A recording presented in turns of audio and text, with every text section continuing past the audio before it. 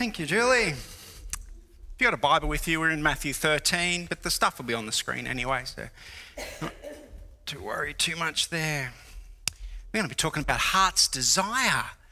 Heart's desire. I saw a clip from Bridget Doan's diary on my Facebook this morning. And it's like, oh yeah, is that what it's all about? It's not what we're talking about this morning. We're going to open with a bit of celebrity wisdom. Where's my clicker? You know how much I love celebrity wisdom? Where is it? Here it is. There we go. All right. You only have to believe that you can succeed, that you can be whatever your heart desires, be willing to work for it, and you can have it.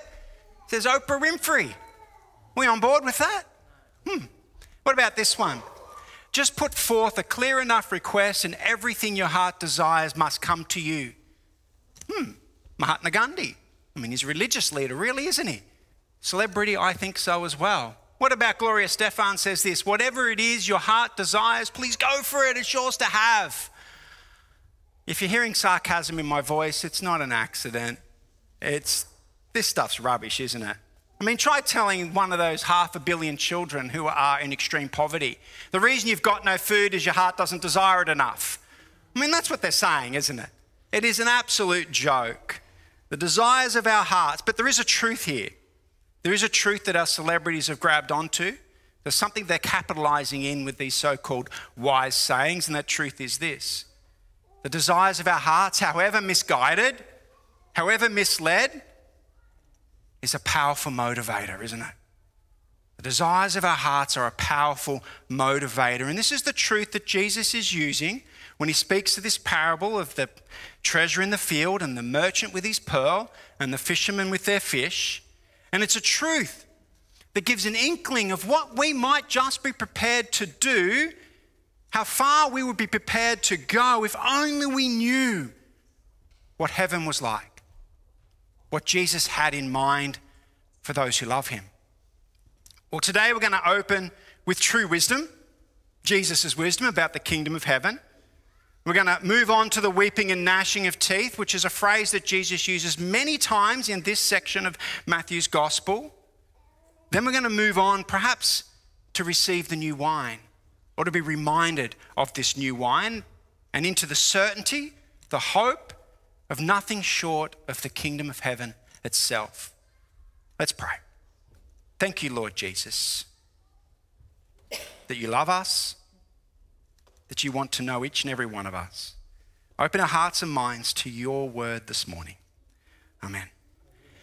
We've got 3 things to look out for today as we unpack this short bit of text. 1, heaven is the greatest treasure of all. Pretty obvious, I think. Number 2, heaven is not a carrot.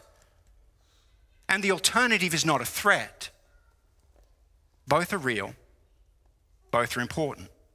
And the 3rd thing is heaven is a gift that we grab hold of by trusting and having faith that Jesus is who he says he is. And lastly, be ready for the Holy Spirit of Christ who is present amongst us. I know you noticed something when you come into church this morning. Where 2 or more are gathered, I am there also. The Spirit of Christ is with us, and that's what moves our hearts. Be ready for Christ to touch you this morning. Matthew 13, verse 44. Let me read it again. The kingdom of heaven is like a treasure hidden in a field, which a man found and reburied. Then in his joy, he goes and sells all that he has and buys that field. Again, says Jesus, the kingdom of heaven is like a merchant in search of fine pearls. On finding one pearl of great value, he went and sold all that he had and bought it. Look, I doubt there can be any argument that if we are faced with the certainty of achieving and receiving what our heart desires, and if that choice was legal and honest, who wouldn't go for it? The man in the field did nothing wrong, and yet he got what his heart desires, great riches. Who wouldn't do the same? In fact, if obtaining riches was less than legal, many still go for it, don't they? And I can attest to that. All my work in telecommunications, I can tell you there's many people I've counselled because they've lost huge amounts of money to internet scams. And there is an element of selfishness in that, not to justify the scammers, but they're trying to double their money somehow, and they lose it. Just like the merchant, if you're guaranteed a product for your business that's better than any other, would you not want it? And perhaps that parable doesn't speak to you, but if you've got a nice wedding ring or an engagement ring perhaps, there are things we want to show off, we want to have, we want to share. Or what about that new app if you're of a new generation? We get a new app and we want to tell people about it, don't we? It's a prize, it's special. Phil shared with me a while back about Rain Parrot. Anyone use Rain Parrot? Oh, come on, it's fantastic. It's the best app in the world. You get a notification when the rain's coming. So it's not a forecast, it looks at the radar and it works out where the rain's the direction and it notifies you to get the washing off the line. I'm not affiliated in any way, but it's a good app. Rain Parrot. All right.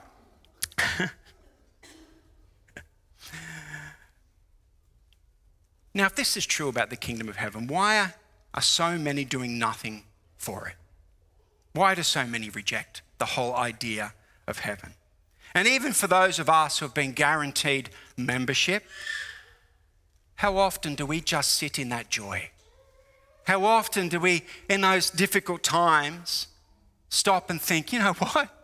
My name is written in the book of life. This is temporary by every measure. Heaven is for me. How often do we do that?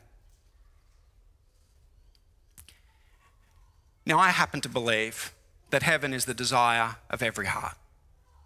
I know some people joke about the alternative, but seriously, I don't believe them, not for a second. I mean, if heaven wasn't the desire of every heart, why would we tell our loved ones that grandma's gone to a better place? Why would we tell each other that we're going to see them again if heaven wasn't the desire of our hearts? Jesus is not finished. Have a look at verse 47. He goes on. Again, the kingdom of heaven is like a net that was thrown into the sea and caught fish of every kind. When it was full, they drew it ashore, sat down, and put the good into baskets, but threw out the bad. So it will be at the end of the age. The angels will come out and separate the evil from the righteous and throw them into the furnace of fire where there will be weeping and gnashing of teeth. And there it is at the fire and brimstone, the threat of hell that so many people take offense at, yeah? Right there, Jesus' words. I just got back from holidays. And our last night on the Gold Coast, of all places, Treasure Island Caravan Park, and the Holy Spirit woke me up early. I know that's what it was. It wasn't indigestion. I didn't need to go to the toilet. It was 6:30. I don't get up then on holidays. Who gets up at 6:30 on holidays? I got up out of bed early. We're always late leaving caravan parks. This morning, just got up and I started packing up quietly. Didn't wake up anybody. And I'm just puttering around outside, doing all the things, connecting all the services and things. And the guy next to me in the caravan wants to have a chat. And the conversation quickly moved on to the things of God. It is an occupational hazard. I'm sorry, I'm not a Bible basher, but it is an occupational hazard. He admitted he'd never read the Bible, didn't grow up in church, didn't know much about it. But after 25 minutes of conversation, we got to the chase of it. He didn't like the threat of hell. He thought that was a bit mean. And I said to him what I say to everyone who has that same problem. I said, I tell my children to look both ways when they cross the road. Not because I'm threatening them of cars, not because I want them to be afraid of the cars, but because the danger is real. The danger is real, my friends. The danger is real. The conversation continued, and I'm pretty sure he's going to watch The Case for Christ. He got it. And the Spirit had prepared me for that conversation. We didn't even leave the caravan late. Can you believe it? We're always late. Perhaps that's what God's got you here for this morning, to hear that message. The danger is real. Have you understood? Says Jesus in verse 51. Have you understood these things? Yes, they replied. I don't think they have. But what about us? Have we understood? I hope we have. I mean, these parables are pretty straightforward. Yeah, the heaven is important. It's better than a treasure in a field. I hope that me just expounding this has been straightforward as well and clear. But then again, have we really understood? Not the truth of heaven itself, but the implications of this truth and these parables. So I think there's two main implications. One, there is a great joy in our hearts when we lose someone we love into the arms of Christ. Funerals is another big part of my job. And when I see a Christian and we do their funeral, there is a joy and a hope. I remember doing Travis's mum's funeral and I danced down the front, didn't I, Trav? I danced my way out the front. It was a joy to do her funeral. She loved Jesus.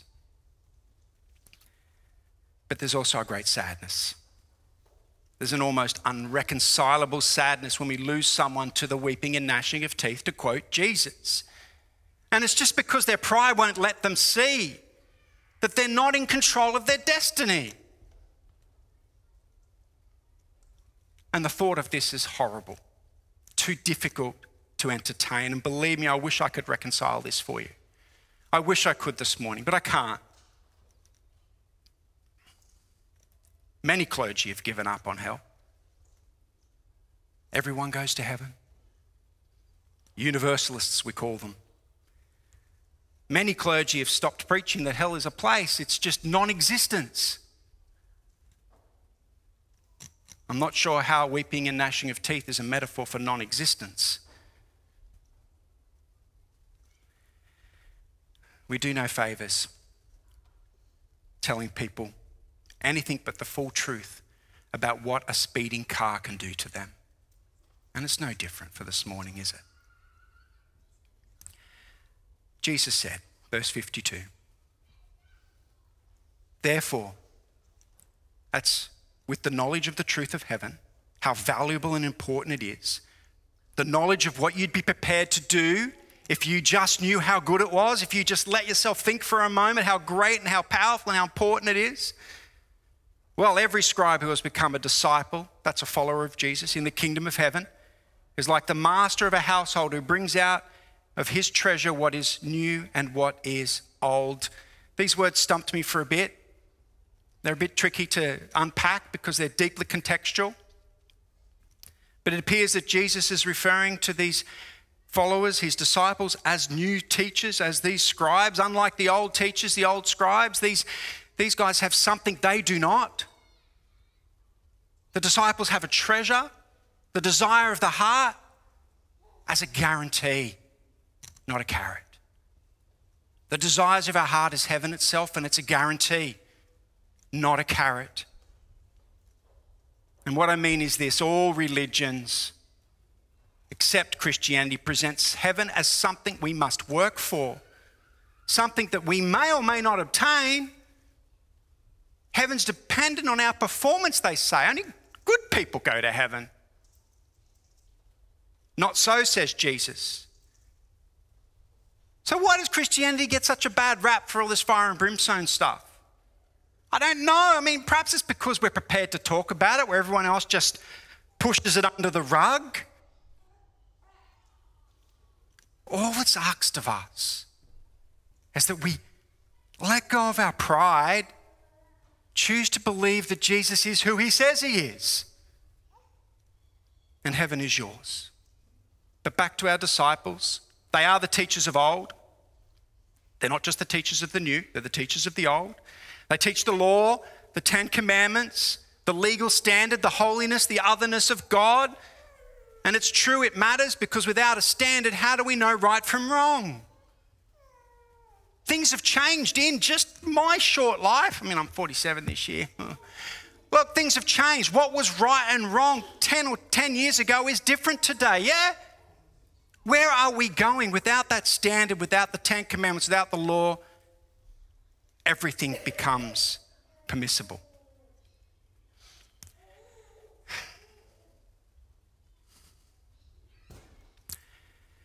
They are the teachers of the new. Heaven is a gift, a treasure in a field, something that must be claimed. And how do we claim it? I think I've made that clear. but we claim it by proclaiming. Let me just say it one more time. But I'll use Paul's word, the Apostle Paul from Romans 10. He says this. This is how we claim heaven. If you declare with your mouth Jesus is Lord and believe in your heart that God raised him from the dead, you will be saved. Of course, these words are an act of faith. Every person sitting in this room is exercising faith right now. How do you know that seat's not going to collapse? You've got faith that it won't. How do you know this roof's not going to come down on you? You have faith that it won't. The faith we have in Christ is no bigger step.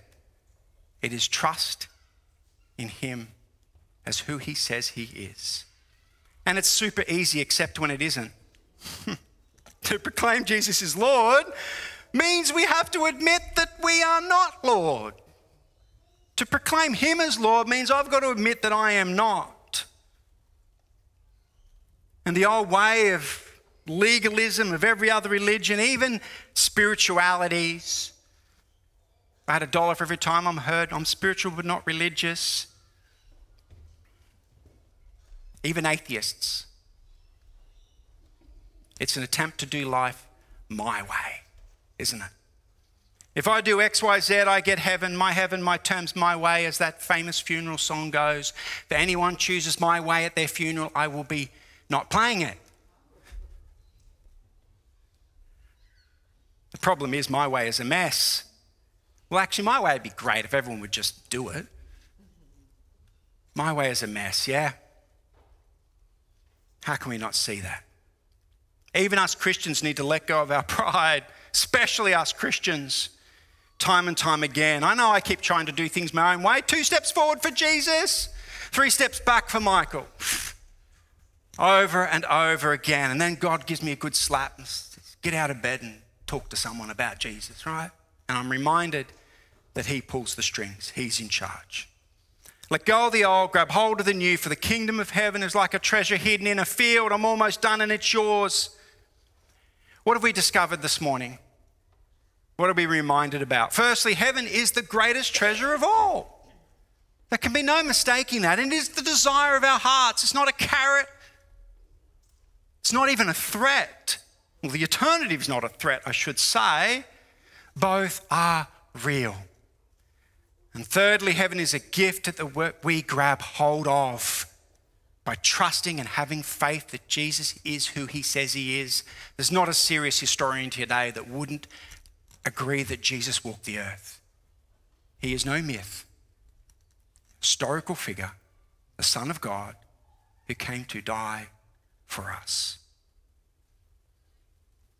The Holy Spirit is present in this church this morning, and I'm willing to bet that many of us know it. We feel his presence in our heart. Something said might have convicted you, might have made you think, don't let it go. Don't brush it off. Don't dry it with a hairdryer. You know, your hair's wet, we just dry it and we move on. Don't do that. If the Holy Spirit has convicted you of something, maybe it's to join Alpha. Maybe it's just to know a little bit more. The only faith we need to step into this eternity is, I want to know more. That's it. From there, Jesus will do the rest. Don't brush it off. Join this gift. Take this gift. Get on this journey. It is the greatest journey of all. Amen? Amen.